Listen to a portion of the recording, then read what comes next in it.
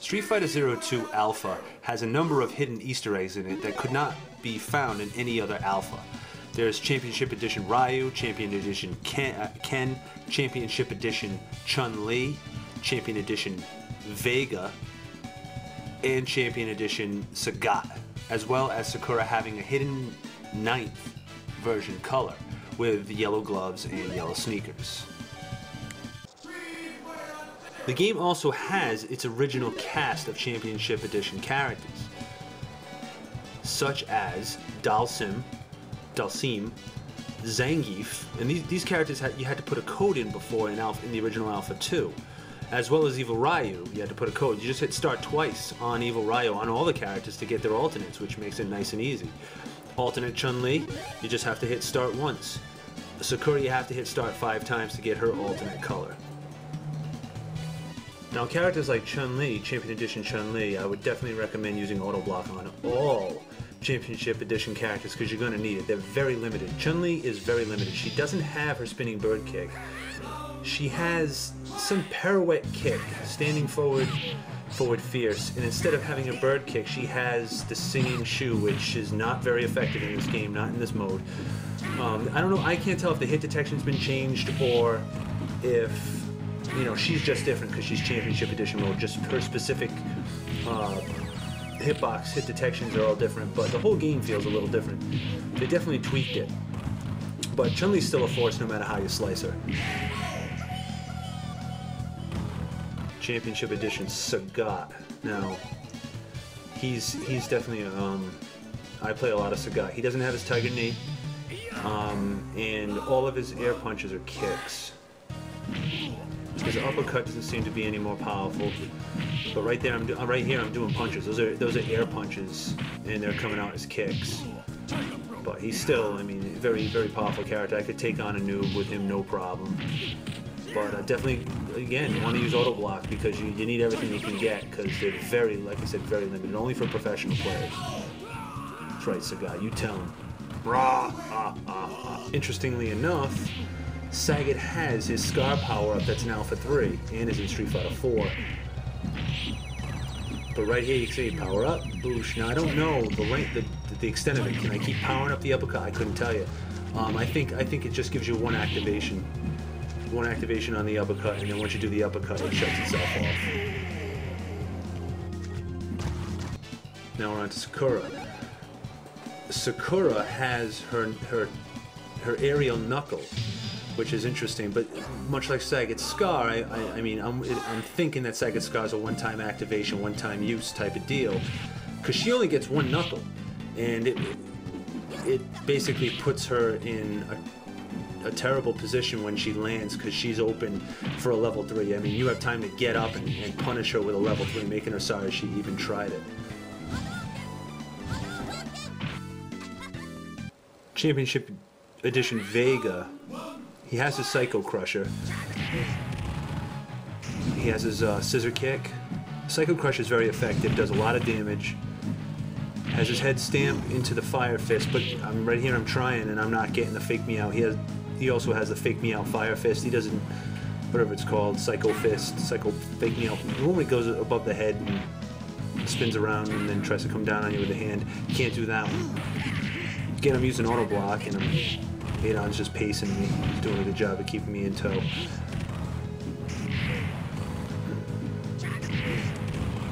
What's cool about this game is all the characters are in their second player colors.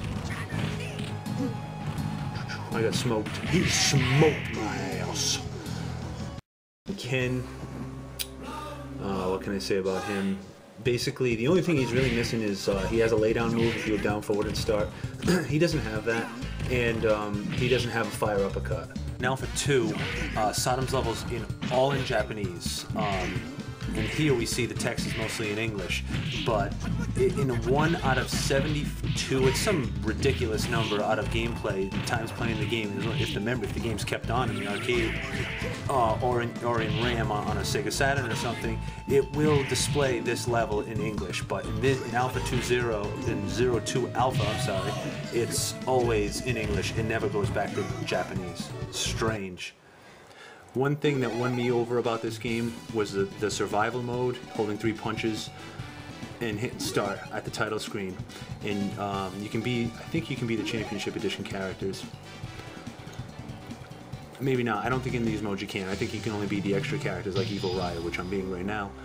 But these modes are great. Fantastic. These modes are what prompted me to want to do this tutorial. Holding 3 kicks and pressing start on the title screen grants you the dramatic battle, which is really, really interesting because you fight 4 bosses in this. First being Adon. Adon's reprising his role as one of the 4 Heavenly Kings, well, 2 Heavenly Kings from Street Fighter 1.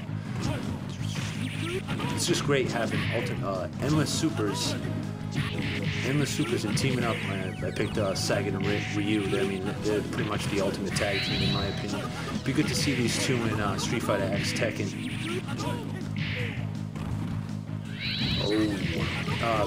The VIDS, also known as the Oricon, has been streamlined in this version.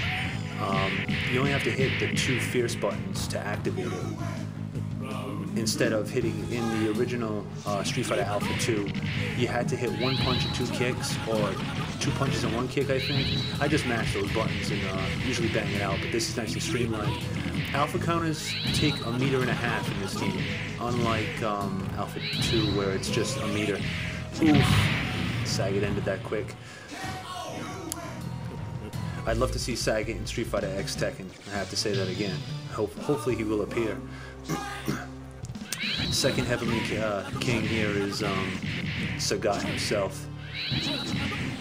So we're basically in the Street Fighter 1 era in this dramatic battle. It's cool that the Australian and Grassy Field are in this game like they are in Alpha 2 as hidden stages. You can only be picked in Alpha 2 if you hold on a rematch. You get to hold start for 4 seconds on Sagat or Vega's picture. Vega the Dictator.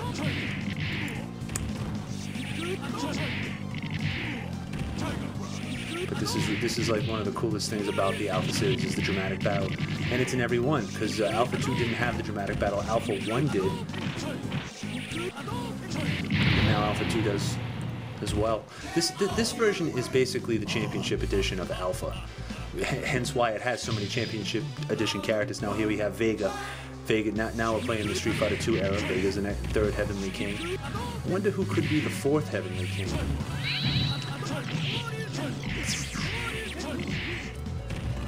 I love constantly auto-commenting and just running up to the computer and just tapping the crap out of them.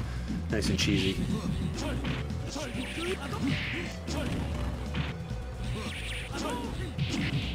This game is basically the sister to Alpha 2 Gold, and I think they're equal because you don't have all these Championship Edition characters in Alpha 2 Gold.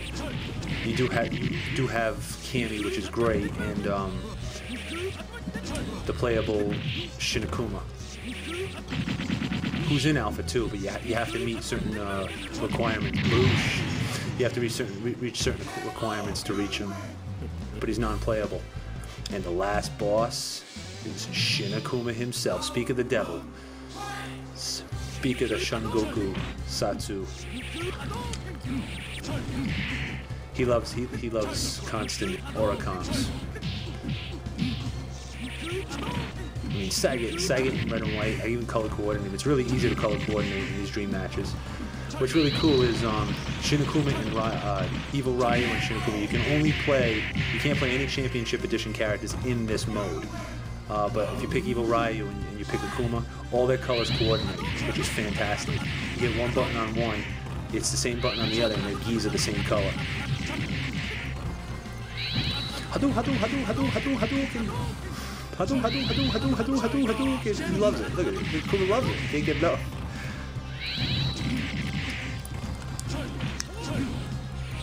This mode is really fun. This is really a great game. So that's a review of Street Fighter ZERO-2-Alpha. Now I had stated previously that Sagat's knee, Tiger Knee, was not in the game when it is. I checked Strategy Wiki and it says that yes, it is in the game.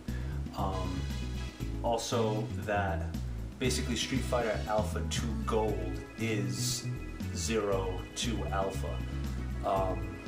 I didn't think the EX characters were in it. They're called the Super Street Fighter 2 characters, but supposedly they are. I haven't played the game since I owned a Saturn. I haven't played Alpha 2 Gold, so I don't quite recall. I'm playing the arcade version that was only available in Japanese arcades. So some things are slightly different. It says in Strategy Wiki that there are 6 new moves added to 6 individual characters. Now all I know is of Sakura, Sagat, and Vega, because he's got the Psycho Punch, the Light Up Scar, and the Overhead Punch for Sakura. I don't know of any others. So if anybody is aware of any other super moves, special moves rather, then please leave a comment. I would like myself to know. Kick, even more EX characters than before. New sidearms. It says there's a new sidearms win icon when you defeat your opponent with a taunt. Not an expert at killing people with taunts. I have done it by accident, but I'll have to investigate that further. I'm not anywhere near pro enough for that. And basically that's it. I mean, the game is just fantastic. If you can't find Alpha 2 Gold or can't afford it, rather not, just get the MAME. Just get the MAME version and play ZERO-2-Alpha. It's the same thing. I played it online. I played it on Kalera. Played it in West Wonderland, which is the current run by my friend Brownout, or King Bradley over at down in Virginia, I believe. But yeah, that's basically it. Later, haters.